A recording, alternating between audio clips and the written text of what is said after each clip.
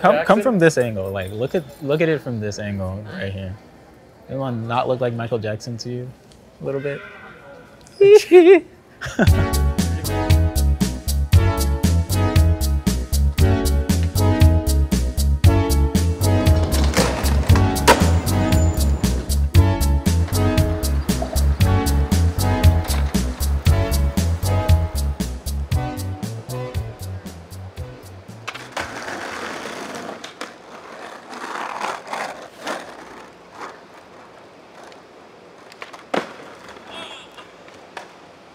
Yeah, at that time I just like didn't want to like skate for a brand because I just felt like you know, if you know, say they're paying me or something, like then I need to, now it's like I have to do this, you know what I mean? So I was just like, oh, let me just skate for fun, like, you know.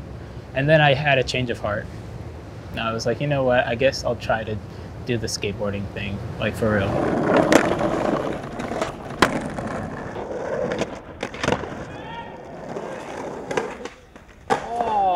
And plus, like, I grew up in the Instagram era. Like, I am an Instagram skater at heart. Like, I don't like saving my clips. Like, once I get something, I want to put it out. You know what I mean?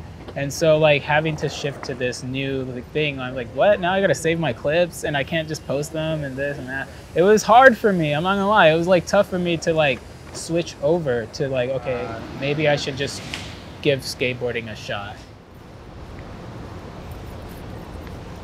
There we go. Hell yeah. I remember when I was a kid playing Tony Hawk and doing wall ride on the game, and I was just like, that's impossible. It's not possible to ride on the wall on your skateboard. Now it's time to master the wall. When you're in a wall ride, wally to get more height. I actually saw my friend Derek. We were skating this tunnel by my house, and he did a small one on the wall, and I was like, what the fuck, dude? And I had to learn it, and it took me like 2 years from that point to finally learn one. But like once I did, I just got hooked and just started doing it all over it. Yeah. Like I know it sounds so basic, but like go fast and ride the wall.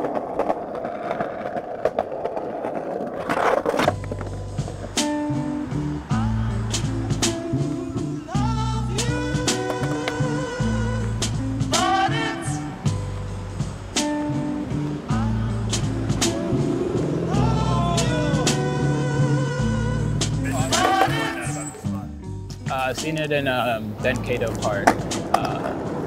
Triple backflip.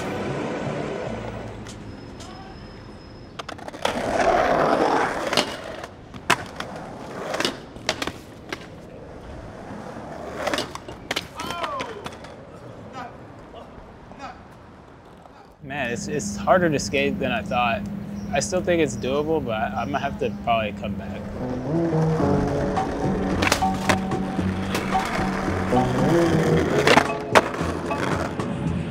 Damn, do you tip your boards off? Oh yeah, all the time, yeah. Walling shit like that, yeah.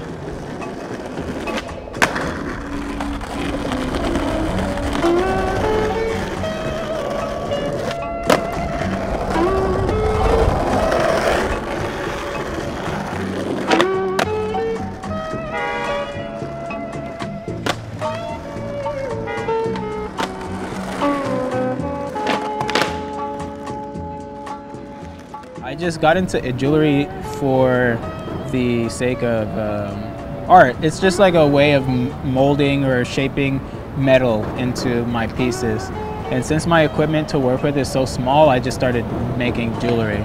But I'm not too like into the jewelry for the sake of like bling bling and diamonds and all the fucking like flashy shit. I'm just more from like an art perspective where I'm just more interested in like playing with it as a medium, you know, to be.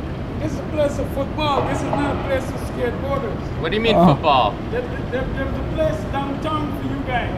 Oh, okay. What the mayor and the governor talk about, they create that place especially for you guys. But we like this. We like this place.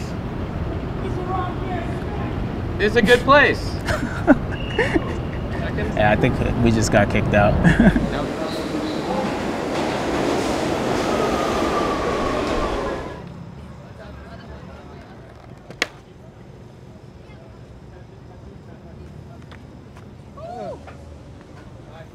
On the tip.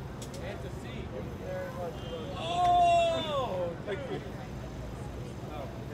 Don't get greedy. I got it. I'll take it. You got it?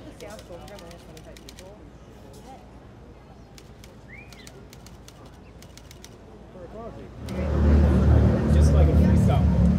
Okay, you have to give me like at least a word or something. It can be totally random, but I need a direction. What about aqua? Aqua? Aqua.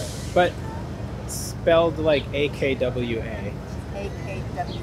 Yeah. Does that mean something different? No, it just means like water. Like Okay. aqua, water. But spell it AKWA. Yeah, AKWA.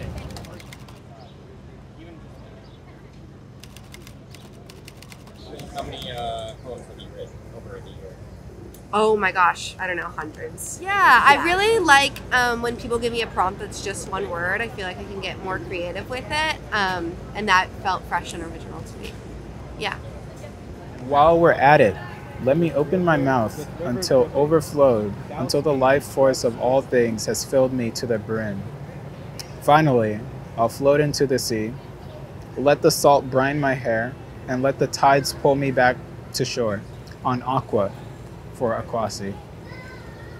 That's kind of nice. Yeah, I feel like it's just to now that I read it like and tried to comprehend it, seems like just like a free spirit flowing through the ocean, the water, or something like that. I don't know any artist who's like making stuff that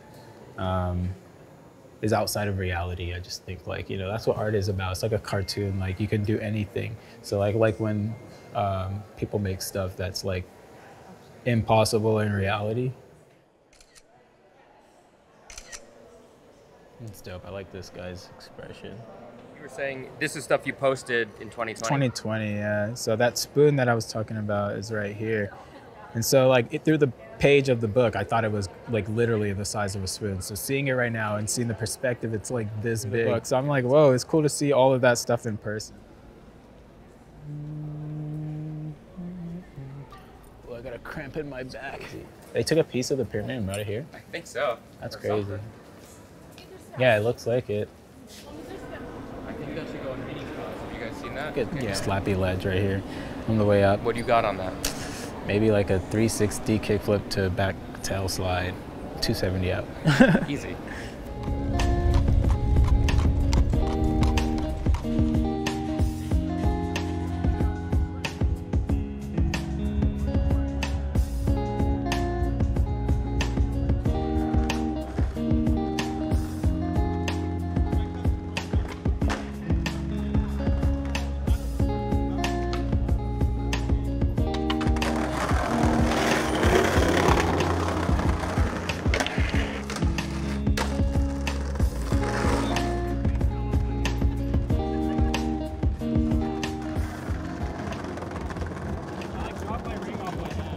Really?